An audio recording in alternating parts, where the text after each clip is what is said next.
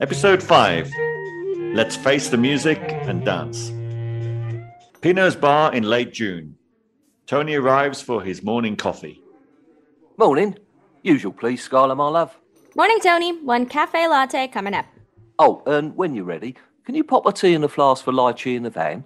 He's asked for green tea, if you have it. We do. How's your week been, Tony? Gangbusters. We're booked up for months. Fantastic. Hi, Matthew. Simon, I'll bring lattes over in a minute. The launch? Oh my God, how are we meant to compete with that? Did you read the reviews? Yes, it's just a flash in the pan, though. Look at them just sat there grinning at the camera like Cheshire cats. People will get bored. To be honest, mate, when you look as hot as they do, they won't get bored. It's unprofessional. It's not a catwalk. Whatever. Those girls will go down a storm all over the papers today. Look. Tabloid clickbait.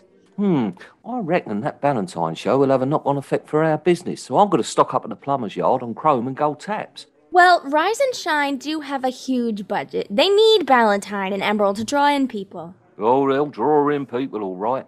I'm glad they've gone in this direction, actually. It'll make us stand out even more. Our stories will be for discerning listeners who want serious news. Are you going to cover the G7 in Cornwall? Well, when we are ready to go live next week, it won't be a news story anymore. Why? Talking to a mate of mine who works on the boats down there, says the locals were livid. Cornish lanes were blocked for hours. None of that was reported in the news, just what a triumph of international solidarity it was for world leaders. Well, not if you're a local. People who have paid for staycations had their holidays ruined. What else did you hear? Oh, all those choppers and limos carrying one person. No one was worried about the environment with the Biden entourage and all the other world leaders having their own transport. Bleeding nightmare. That's a good angle. We could cover that. Sure, my mate will tell you all about it. Right, need to get cracking with the day, and Lychee is waiting. Cheerio all. Hope he likes the tea. Tell him it is sencha. Will do, Skylar.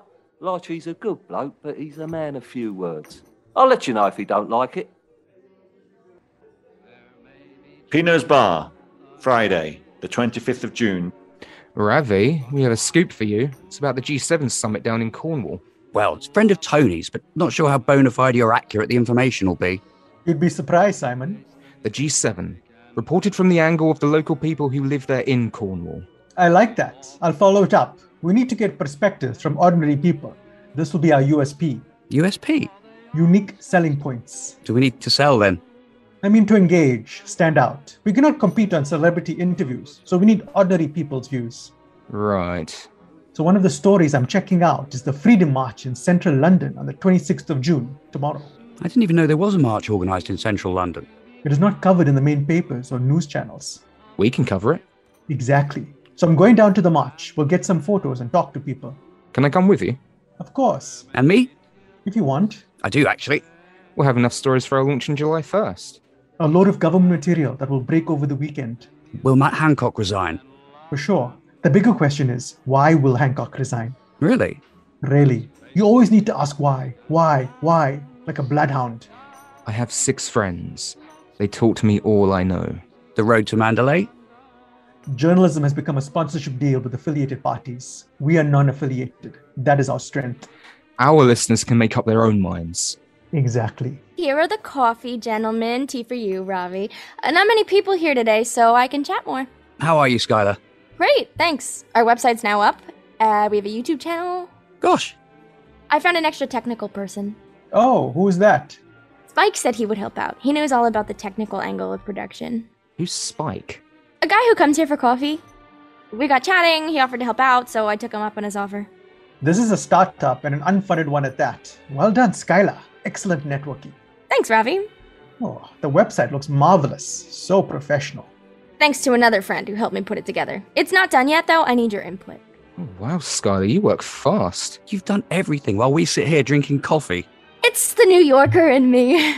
While you were here, I need content and copy for the front page. Let's write it. We might need to rewrite bio pages as well. Look, there's a video of Judy. Yes, Spike videoed that with her at Hampstead Heath. He has been a busy man, this Spike. He's popping up all over the place. He's been really helpful. Actually, he's dropping by later. Gentlemen, let's write the copy, shall we? Maybe it's a job for a professional copywriter. Simon, we are the copywriters, presenters, researchers. I had a feeling we would be.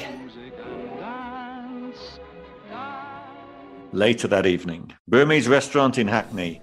This food is wonderful. Glad you dig it. I've never been to a Burmese restaurant. I wanted to bring you somewhere different. Well, you certainly have. So how did you get into the theater stuff? I've always watched shows in theaters since I was little. My mom used to take us.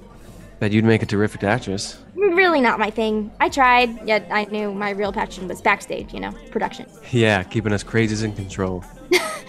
And I did a BA in theater studies. Then I did a year with Juilliard on backstage productions for the experience. I was set to get into a Broadway show.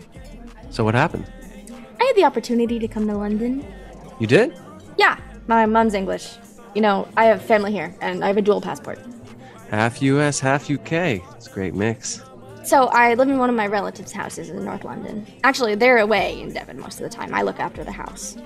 No kidding, that's dope. So when did you come over? 2019, and I was working for a theater company, and then the pandemic hit. Yeah, no furlough? No, I carried on studying here and got involved with a Zoom theater production. What was that like? It was mental, but great. You'd never believe how much work there is to put on a Zoom show. I can believe it. I really enjoyed it. You are one talented lady. I don't know about that, but I did learn loads. And the coffee gig? It makes ends meet. I choose my hours, and Pinot's great. Kept me going through the pandemic, too. I met lots of people, including Matthew and Simon, who started coming in for their coffee. And me? Yes. How about you? How did you end up in London? Studied at art school in Queens, and I got a scholarship to come here. Wow. And I brewed up my own thing, doing digital and videos of my raps. Would have got back to NYC with a gig, but the pandemic just messed that up. So sorry. Nah, I'm good. It's gonna happen. Oh, for sure. You just gotta keep plugging away. Yeah. Yeah, I've been through some shit on the way. With the family and stuff. Really? What? Nah, I don't want to get into it now. I know how to look after me. I'm sorry, I didn't mean to pry. Nah, no worries. It's all good. Where'd you learn to edit? Worked for an agency doing adverts and marketing stuff. I do a bit of DJing for some online gigs. Like you. Gotta make that bread. I can tell you're a New Yorker, always hustling. I might have met you there. Destiny. Yes, well, very kind of you to offer to help us out. No worries. You can count on me, 100%. Great. I'm really excited about what we're doing. You're doing great. We're on to something special. I hear that the other side, the Rise and Shine show, is doing good as well. We do us, they do them, we're not competing. No. We need to keep our way of doing things to ourselves for now. What do you mean? Caroline Singer, the producer, What about her? she's all about big ratings, and she will beg, steal, or borrow to get her show to the top. Ooh, so how are you gonna keep her off your back then? Mostly, I don't want her to know how the show is being produced, or how we will source the stories. She won't learn nothing from me, honest to God. I'm thinking of getting everyone to sign an NDA. A what? A non-disclosure agreement. We need to firewall all our assets. Our assets are our team and our IP. IP? Intellectual property. Gotcha. Well, look, you don't gotta worry about no NDA or nothing. I'm your buddy, you can trust me. I got you.